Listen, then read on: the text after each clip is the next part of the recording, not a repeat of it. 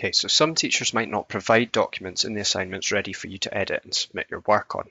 If this is the case, you'll need to learn how to add your own documents. And there's a few ways to do this.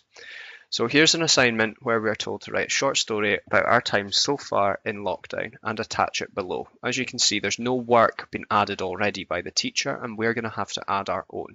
Okay, so the easiest way to do this is simply by clicking Add Work and then New File and choosing a Word document, give it a name,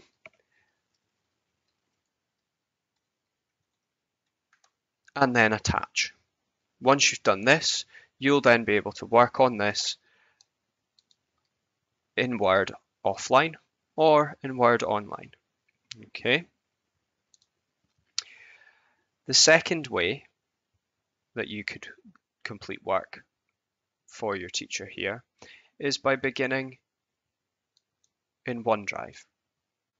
Okay. So to do this, you'll need to start a new document in your OneDrive folder, like so. Okay, and this will allow me to open a new document.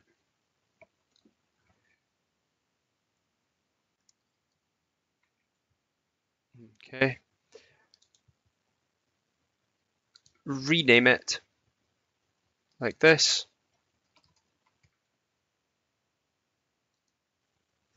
Okay, and then add my work from OneDrive like that. Okay, by pressing attach.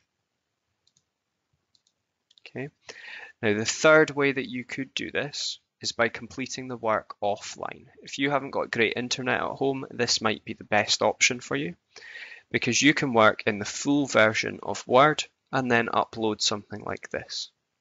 Okay, so if I add work, this time I'm going to go to upload from this device.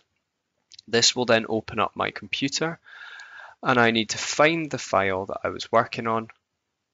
Okay, and then click open and done to attach the file.